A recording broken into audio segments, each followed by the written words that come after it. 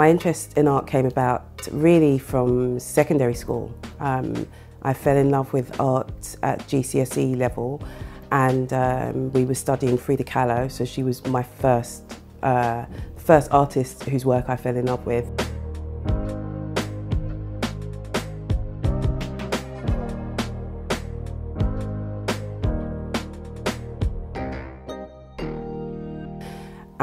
But I went a very academic route in that I went to university and studied science. I studied applied biology, and after graduation I went on to work in the pharmaceutical industry. But during that time I was diagnosed with a chronic medical condition called endometriosis, and that meant that I spent a significant amount of time sick. And during those periods of times I really started to explore the work. I mean, art is something that I never put down, so even while I was working in pharma I still continued to paint and explore. But me being sick afforded me more time to really explore.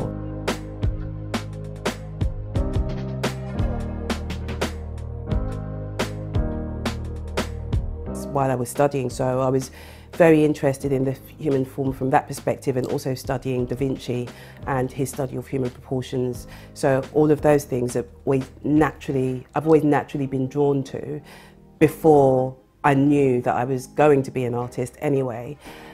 So I guess that informed my work, especially my early work, where I was attempting to be this figurative or traditional figurative painter and paint the traditional figure in the way that I guess a figurative artist would be expected to paint. But I've moved on from there in terms of trying to use the human form, as in other bodies, to tell stories by literally painting them, and now using myself.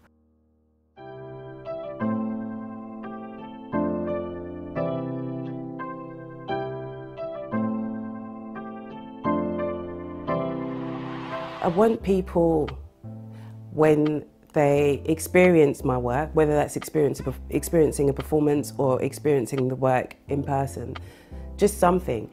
The thing is that when it comes to art, everybody views art through their own lens and through their own personal experience. So no artist can dictate what another human is going to take from that piece of work.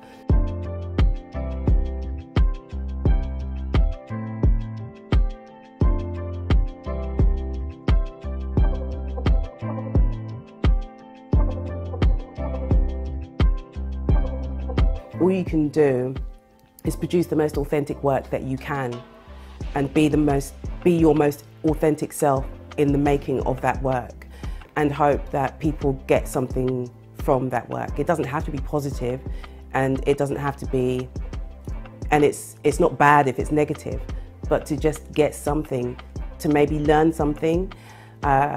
It would be great if people could learn some kind of spiritual truth about themselves or about the world, but you don't have any control over how people take what you make.